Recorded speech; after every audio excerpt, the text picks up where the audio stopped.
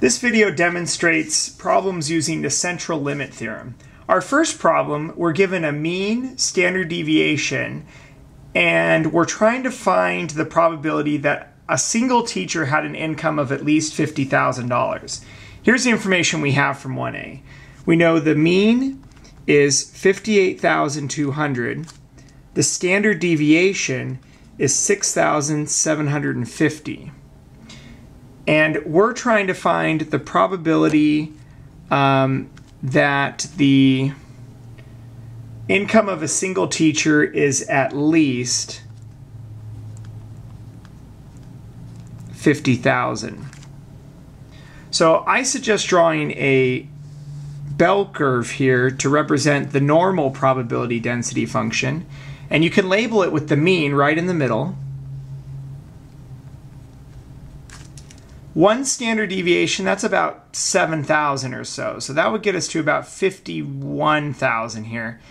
Our 50,000 is going to be just beyond one standard deviation away from the center. And since we're trying to find the probability of at least 50,000, we're interested in this area on our probability density function. So remember, the entire area here is 1. So looking at that really quick, a good estimate might be, I don't know, somewhere around 80%. So 0.8 might be our probability. To find out exactly, we need to use the z formula to find a z-score.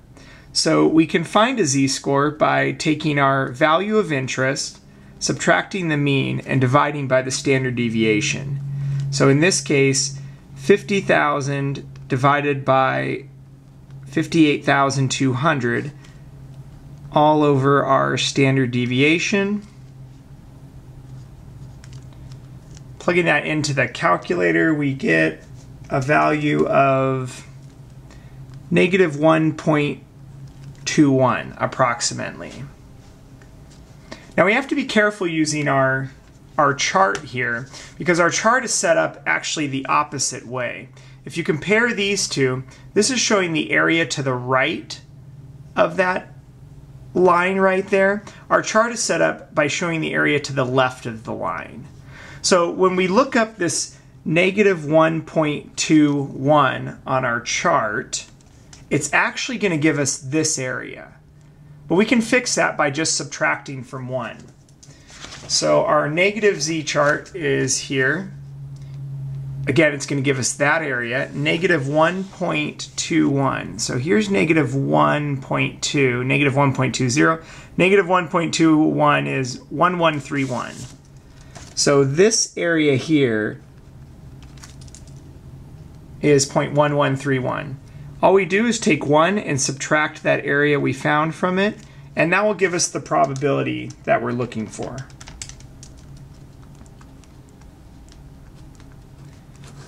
Turns out 0.8869. Part B is a little bit different, and only a little bit different. In Part B, we're looking at a random sample of 100 teachers. So instead of using this standard deviation here, we actually have to modify our standard deviation to represent a sample mean. So how does the sample mean distributed? So we do the problem the same way, except for our z formula, we're going to use this.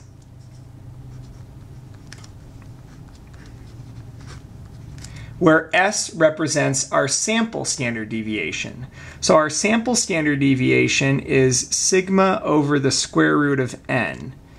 So in this case, we have 6,750 over the square root of 100.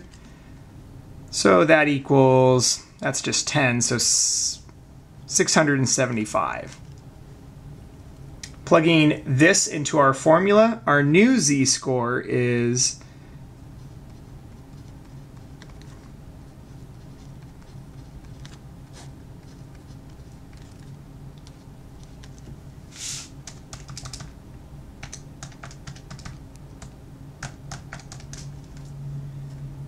negative 12.15. Notice this z-score is a lot more extreme than our previous z-score. Well, let's look at our probability density function, our bell curve, to see why this z-score is so extreme.